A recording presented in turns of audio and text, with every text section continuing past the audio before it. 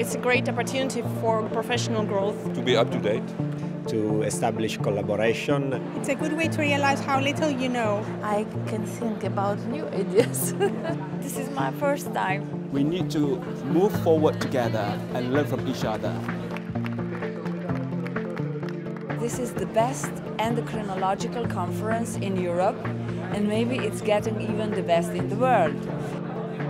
This is my first Congress as President of EAC. We had a great success last year with the biggest number of attendants in Dublin. So now we want to do even better in Munich.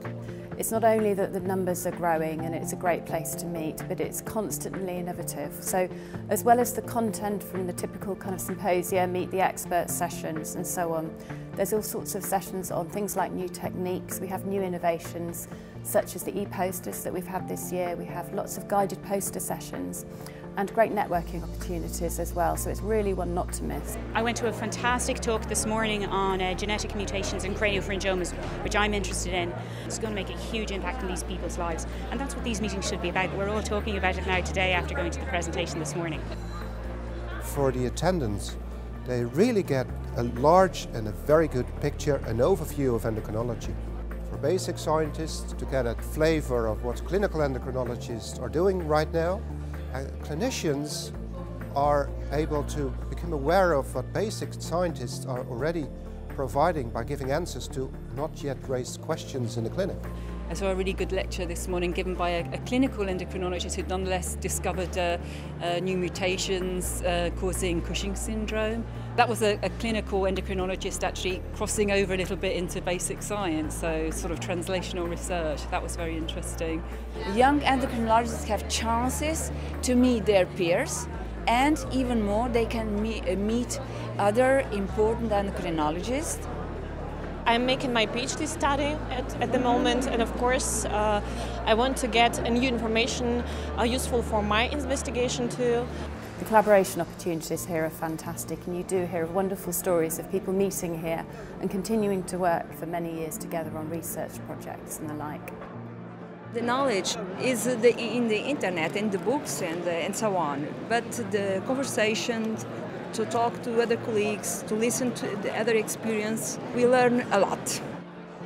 We started off with 375 members in 2006, and we now are touching up to 4,000 individual members.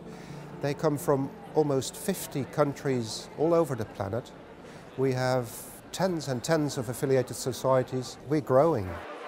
If you become a member of the European Society of Endocrinology, then you have many advantages. The registration fees for the congresses for members, there is a considerable reduction in the price.